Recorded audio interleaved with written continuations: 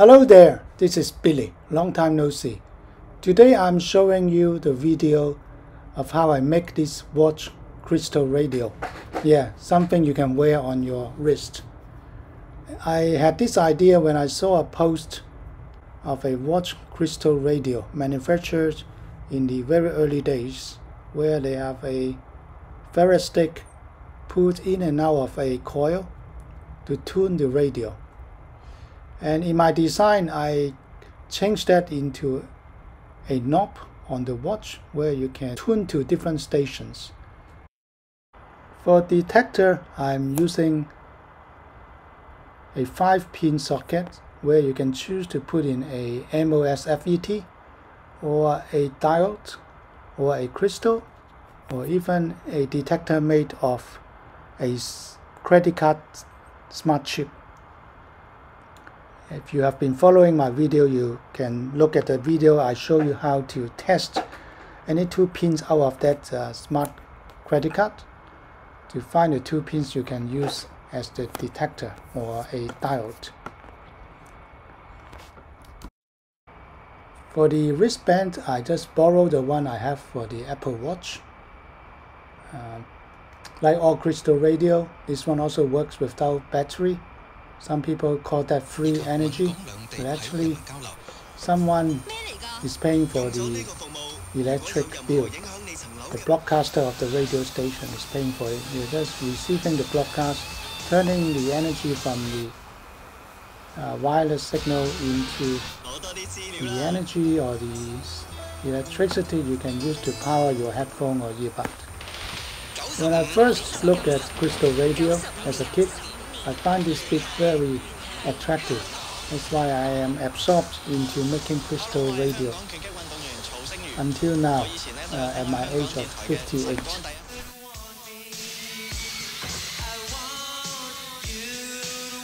Now let's take a look at the circuit diagram. I posted 2 diagrams, one for the diode, the other one for the MOSFET. Let's first look at the diagram for the diode. You see there's a number of tapping points for the antenna. A1 is for the short telescopic antenna. A2 and A3 are for longer antennas, like more than 10 meters long antennas. Of course, you need to connect the ground if you're indoor, but when you're outdoor, if your signal strength is sufficiently big, a telescopic antenna will do. That will be like you are within 5 kilometers from the transmitter of that radio station. In the resonance circuit, we have a coil, or actually 2 coils, and 2 capacitors. They will form the resonance circuit because the variable inductance of my ferrite ring and coil combination cannot meet the 9 times variable inductance value from minimum to maximum. In that case, it can't tune to the entire AM frequency band, which is from 500 kilohertz all the way up to 1700 kilohertz. Because of that, I need to fix it by using 2 different fixed capacitors. The C1750PF is for tuning to the lower band of the AM frequency. For C2 220PF is for tuning to the higher band of the AM radio frequency. On the output side, the C3 is the filtering capacitor to get rid of the radio frequency or the high frequency, which is not audible to the ear, and this way it will make your radio more effective because the high frequency bit will be able to circle back to the resonance circuit and make it better. The output impedance need to match with your headphone or earbuds impedance. For most of the output impedance of the diode is between 5 kilo ohm up to 10 kilo ohm or some will have as high as 20 or even 100 kiloohm. So it really depends on what type of diode you are using. You can also put in a step-down transformer. Sometimes the 110 volts to 12 volts electric transformer will work. Otherwise, you can use the radio output transformer, like those that are provided by some manufacturers, the bulb chain as T751, or there's some other manufacturer in China that created those step-down transformer. I will put the parts in my blog so you can look at that to determine where you get it. You can also create a DIY crystal radio earbud using a piezoelectric buzzer. You just connect the two wires to the output of this crystal radio, and then you make audio conduit channel using the tip of a ball pen or some similar stuff around you. Just stick it in and put a cushion out of an existing hi-fi earbud onto it, so you won't hurt your ear. But there are many ways to find ways to create your earbud or purchase one. Next, let's look at the circuit diagram for the MOSFET. The MOSFET performs better than some of the diodes for a weak signal strength. But if you have a very strong signal strength, the diode will perform better, meaning the output current will be much higher. Sometimes you can even drive a speaker using it. For the MOSFET, it can still drive a speaker but much lower volume, even if you have a very strong signal.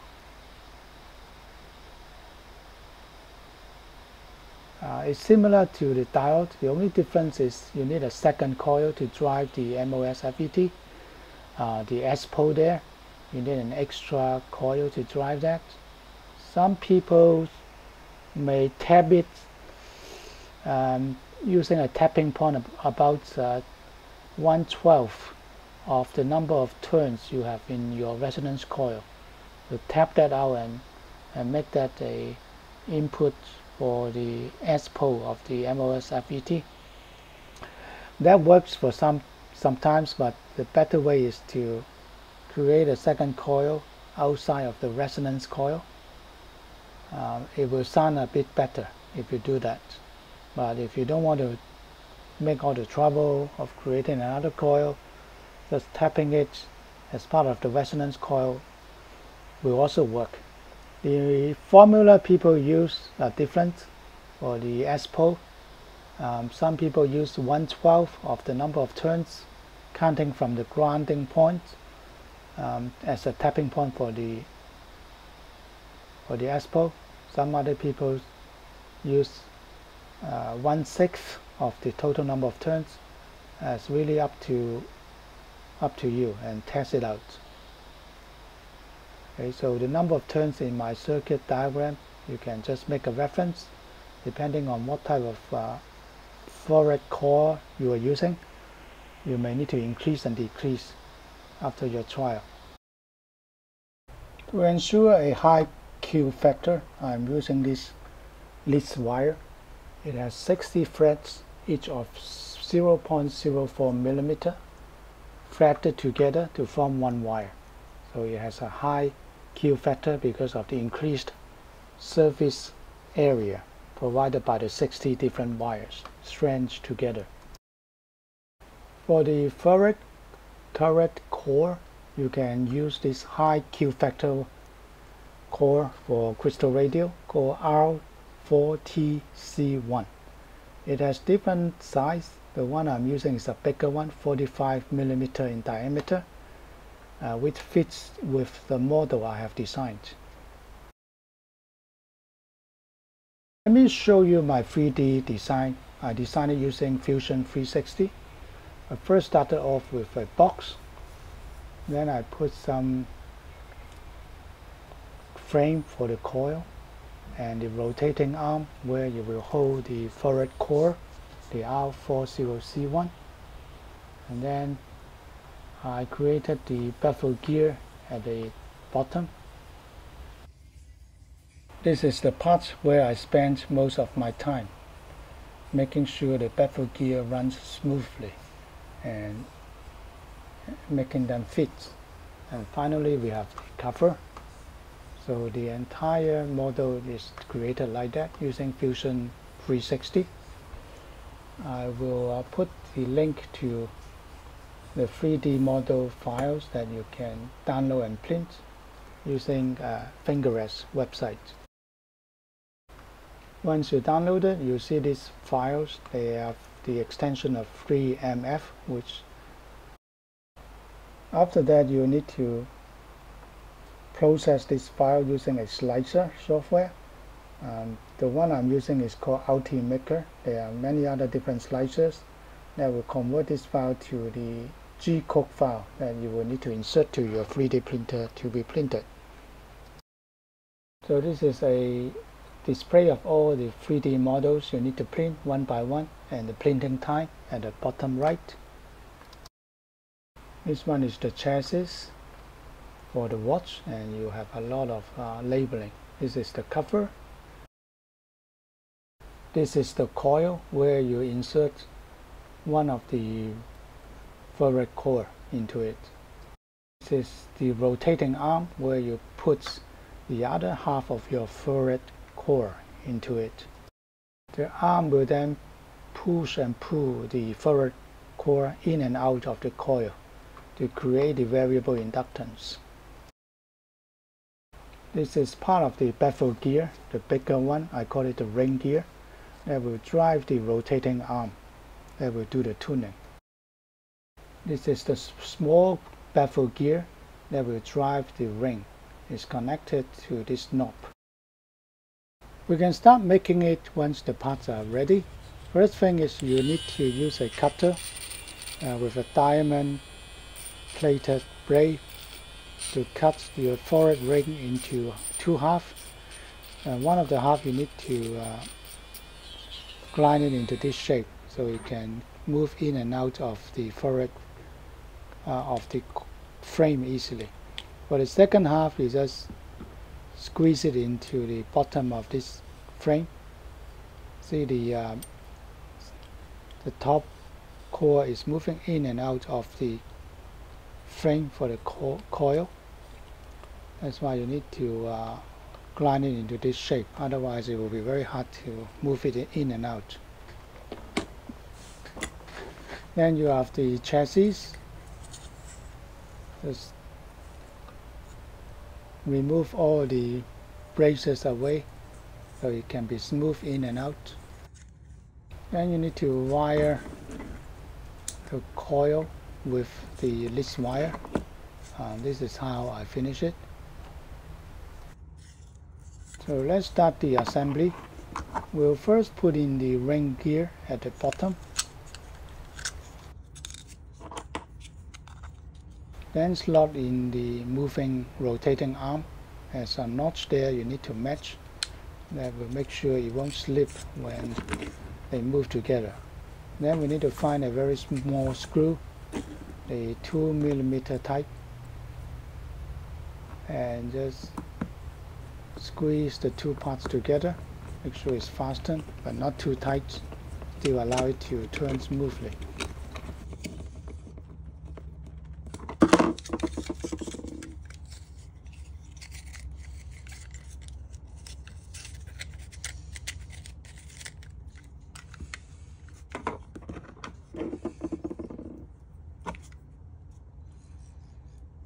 Next, we need to put in this baffle gear. One end of it is a small notch, on the other end there's a hole, so make sure you put that side where the band switch, the high-low one, is. Then you can find a knob. There's a notch in the knob as well. Just fit it in, matching notch direction, so it will be fastened with the baffle gear. Again, find a small screw, 2mm type, and just fasten the knob with the baffle gear. Now let's test if we can turn the knob smoothly to drive the baffle gear, and then in turn drive the rotating arm at the top, which will hold the ferrite core. Next, let's put in the coil frame with the coil already worn on top of the frame. So you need to align the 4 holes and put in the M4 screw later. There are 2 small holes in the chassis where you can pass the tapping points and the wires from the coil to the inside of the chassis.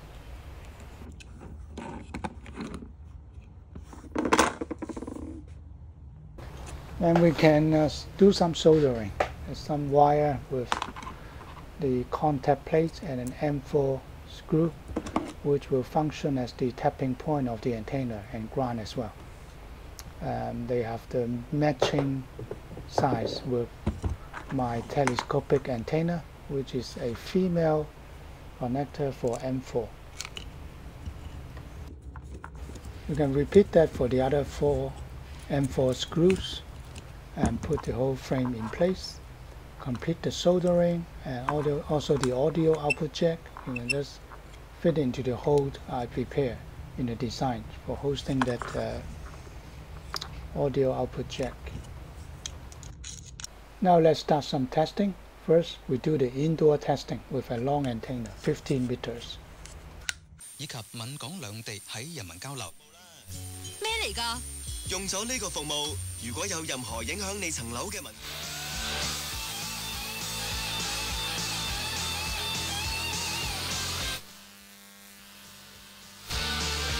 攞多啲資料啦。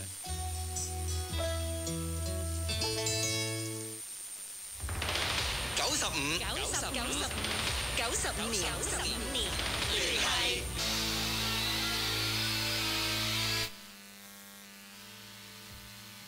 Do you want to stay vigilant against unexpected documents launched for registration against your property?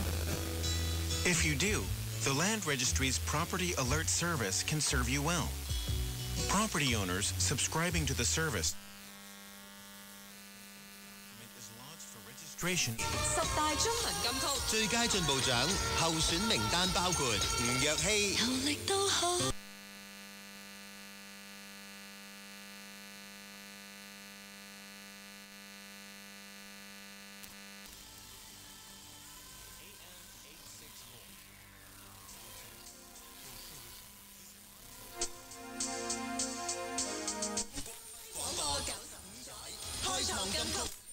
法律事務對外開放水平，吸引同聚集更多優秀嘅境外法律。品牌啦，即係好似頭先回撤了，對吧？周一的時候萬億。因為收盤的位置的話，今天不論怎麼樣，也是我們之前一直在說的3220點，3310點這個。計都計了。情况前天走的强了，像有些医药啊，一些什么这些通讯啊等，它已经回来，是因为有更多其他的物还往上涨，这样才能保證指數整體。比較流行嘅嗰啲果茶嗰啲嘢，喺個體驗其實都 OK 嘅喎，即係我而家反而覺得就係即係大家可能做文創已經慢慢開始有啲。點講呢？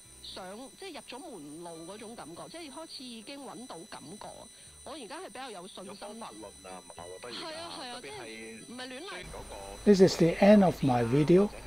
Thanks a lot for watching. You can find the links in my YouTube channel description, where to go to find all the files referenced here and the parts to purchase. Again, thanks for watching. If you like my video, please click like, subscribe, share with your friends, And remember to click the bell so I can notify you on my next video. Thank you. 指数整个在向上的时候呢，那我又做的职业相对较强的方向，那我可以什么更大档